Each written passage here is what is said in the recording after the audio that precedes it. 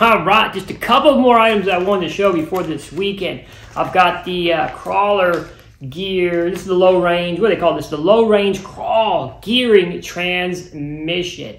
Good stuff. Right on. The low range crawler transmission. Super excited about getting this in. It's gonna be fun. So I've got that to start with, and then also I got some wheel weights to add to.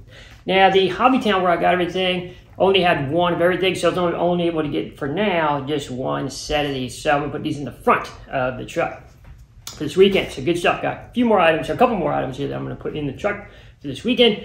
I hope everyone has a nice Veterans Day tomorrow and an amazing weekend. So I'm super excited about getting this TRX-4M out with some of the upgrades. I've got a body that I'm custom painting that I'm gonna put on it.